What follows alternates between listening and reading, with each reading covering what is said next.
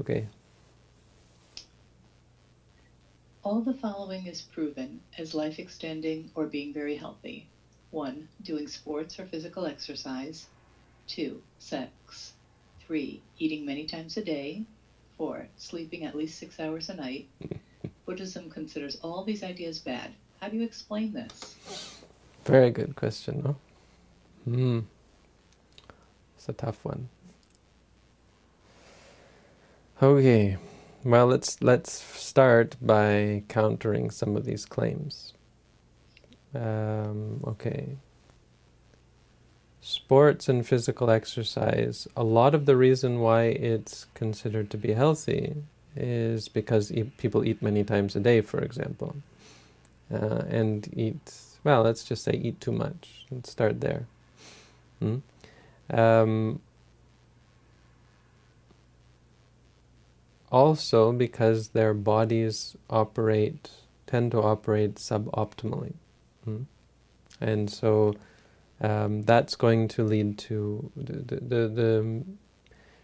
because of the mind. The mind will cause tension in the body, um, will cause overworking of the systems in the body due to hormone releases, based on sex, for example. But just any kind of desire or anger or frustration. This is going to disrupt the bodily systems or overtax them, and so it actually can, lead to buildup of toxins, that kind of thing. Um, and so hence there's the need to exercise. Hmm. Do sports and do exercise. This helps people. But see, all of these studies for all of these things are dealing most likely with people who don't meditate, or maybe do a little bit of meditation but not seriously. You're dealing with ordinary people who consider sports to be their meditation, so it's helpful for them. It's a way of relaxing. Well, good for them. If you practice meditation, especially walking meditation, you'd have to do a study of those people and to see whether sports, whether they were actually lacking something. And I think you'd find that no, indeed, they're not. I mean, ridiculous, because consider the sort of the stereotypical Asian person living on the mountain who lives to be 90 or 100, who never does any sports. I guess in some cases they're doing a lot of physical activity, but in many cases not. In many cases it's just peaceful living, Peaceful living changes so much. That's one thing. So anyway, talking about sports and physical exercise, I think you can challenge that based on a meditative lifestyle, that there's really no reason to require your muscles to be bigger or your cardiovascular system to be worked out. If your mind um, is in tune with the body, because you will find through meditation that your body functions far more efficiently through meditation. You can feel in the meditation practice that a lot of toxins are being flushed out. Okay, sex. Well, besides the fact that it's a physical activity,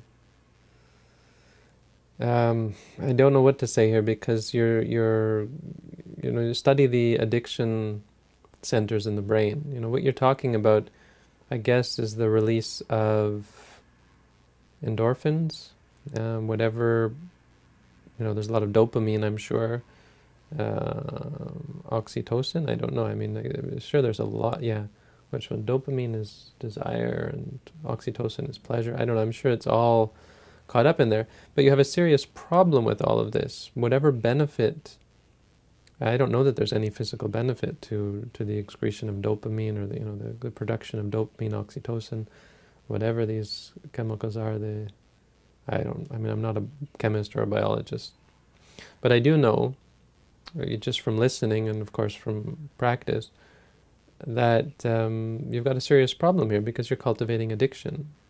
these systems seriously affect the brain in a bad way. They cultivate what we call the addiction cycle. It's studied. Sex leads you to desire more sex, and actually makes you less satisfied, more impatient. This is not theoretical. You can study how this addiction cycle works. It leads to addiction. There's no question. What I think is probably not well researched is what addiction does to you. Or we don't realize. It's like, okay, so I get addicted to sex. It's fine. I'm happy to have an active sex life. But the question is, that's not the question. The question is, what does this addiction cycle do to you? Does it have any negative effects? And I think absolutely it does. It leads to the potential for greater anger and frustration, depression, boredom, and dissatisfaction, inability to, well, I mean, these are all saying the same thing, but basically the inability to stay at peace with yourself.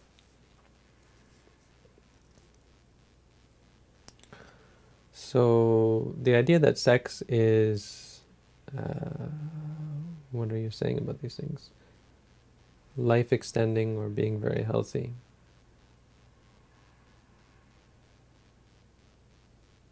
Okay, well, let's get back to the life extending thing. Yeah, okay, no, let's not. We have to include it there because life extending is, even from a Buddhist point of view, that's a good thing. Good to live longer. At the expense of your, well, as again, I would say the benefits are purely based on the fact that the person has too much stress in their lives and this is their only outlet. So absolutely, a person who is suppressing their sexual urges and sitting around as a couch potato all the time, this is unhealthy. And so that release is the only way to physically cope with that. It's just a bouncing back and forth. But I would say definitely a person who is able to overcome those things is better off. I would argue will actually have the potential to live longer, but moreover avoids the huge problem of addiction. Sports and exercise is the same. I mean, sports can be quite addictive. We have, and if you don't believe, if you think that's absurd, people who come and meditate can prove it. Any sports person who comes to meditate has a very difficult time sitting still. They're not able to because they have an addiction. And that's going to spill over in your life. It's going to make you jumpy. It's going to make you, somehow require something. Which means that when you're in a position to not be able to indulge in your addiction, you're going to be frustrated. As you get older, if you ever end up being bedridden, it's going to be frustrating. It's going to make you depressed and so on. Definitely, this happens. Sports, people who suffer injuries in sports, they become depressed and frustrated and turn to alcohol in extreme cases, but it's a problem. So, which gets to sort of the other part of this answer is that Buddhism isn't so concerned with the body. Living long, good thing. Living long by cultivating addiction, bad thing. If living 100 years means you can cultivate more addiction, then better to die early. I mean, it's a horrible thing to say, but you're not doing anything good by living.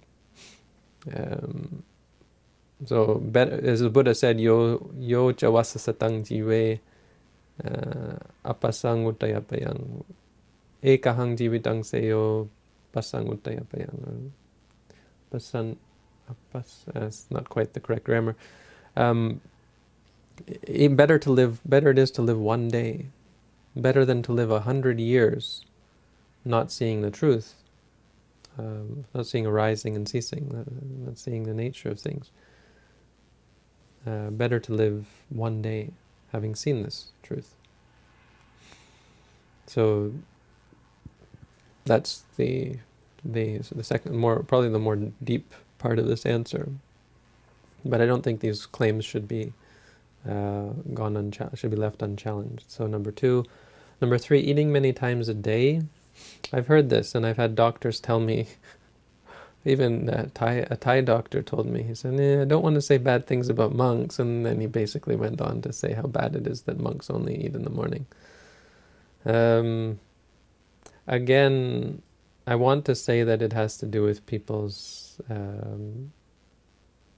their lifestyles, but I guess I'd have to look deeper into the science of it. I want to say that eating once a day is great. It feels regular.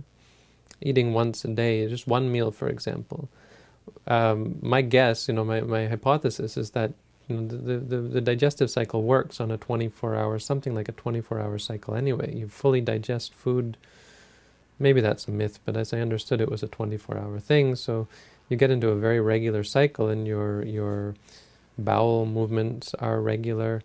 Everything seems, quite efficient, eating only one meal a day. But again, the much bigger problem is, can you imagine eating 10 meals a day, for example? I don't know how many meals they say is good, at least 4 or 6 maybe, eating throughout the day. Great, so it's good for your body. What are you, a cow? I mean, what is this how you want to live your life? Live to eat? Problem is addiction. If you eat many times a day, who cares how good it is? It's sort of this, this stereotypical, the cynic who looks at the health nut, a person who obsesses over their food and is all into, everything has this. I mean, I'm pretty particular personally, knowing not to use trans fatty acids and not to, trying to stay away from fried foods,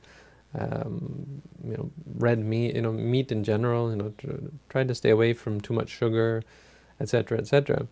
Chemicals, not wanting to eat stuff if it's pumped full of chemicals. So these I think, I mean, it feels kind of like a healthy, sort of discrimination.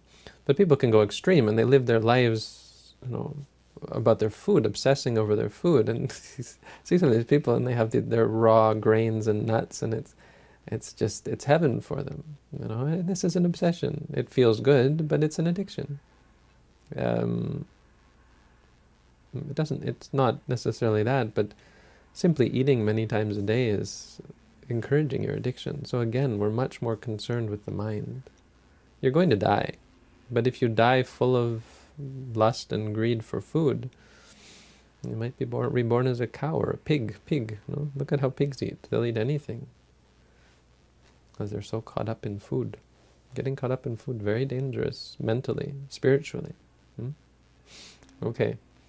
Number 4, sleeping at least 6 hours a night. Now that's the easiest. Obviously that has much to do with the state of mind. A person who is highly stressed out probably needs about 8 hours of sleep, maybe even more.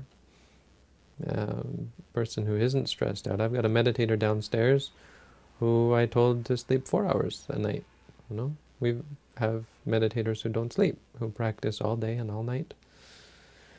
There's monks do this for months. There's a story, the first verse of the Dhammapada, the background story is about a monk who did this for 3 months.